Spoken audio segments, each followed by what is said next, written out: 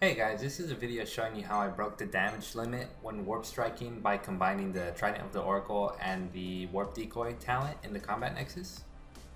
Now, by using the Trident of the Oracle, it states in the last sentence, it makes allies of your holograms, or of the wielder's holograms, which in this case is Noctis. And you combine this with Warp Decoy, which is, I believe, the only way to currently make holograms, which basically makes holograms anytime you warp strike or dodge or airstrike, which airstrike is basically you just attack an enemy midair and then you, while holding circle, you press left on the L3, well not on L3 but on the left thumbstick, you just move left or right. It's kind of like a midair dodge. Anyways, using these holograms with the Trident can sort of like detonate them for about 15,000 damage and 12,000 damage. I don't know why it changes sometimes. I don't know what the damage is based off of. Now, I keep saying detonate, but it's not really detonate because it's not like the hologram explodes.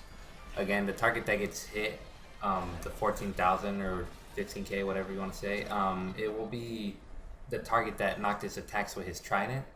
It's not like the hologram itself will attack or explode and hit the target for all that damage. And again, the damage will change. I don't know what its damage is based off of, but the easiest way to get it done is warp striking with the Trident, because the way the warp strike on the Trident works is, as you see in the video, Noctis tosses it up into the air.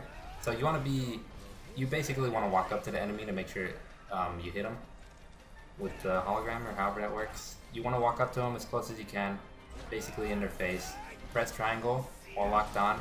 Noctis will launch himself into the air, leaving the hologram on the earth, or on the planet I guess, or whatever, where he just was, and then he'll toss his Trident down, and that itself can consume the hologram, or when he hits the ground he'll consume the hologram and hit for the massive amount of damage. Again, the hardest I've gotten it to hit is 14,800, and that's just the one hologram alone. You'll still have the damage from the warp strike itself, which can hit pretty hard. So the hardest I've hit is like 24,000. I'll like edit in the number I hit. But again, I'm not too sure. I feel like you could probably increase this number somehow. I don't know if it's based on strength. I don't know if it's based on magic. I've tried it with both and I don't think it worked. So it could be based on level, health, food buffs. But yeah, anyways, warp striking with the Trident is like one of the strongest things, or hardest hitting things I've gotten done in this game. So if anyone else wants to try and test out some theories that they think might increase it, then feel free to. Also, I'll leave a link in the description if you want to farm some AP, which I made a video on this previously, which has helped me a lot. It let me farm out a lot of freaking AP over the last couple days. Anyways, thanks for watching, and I'll catch you guys in the next video.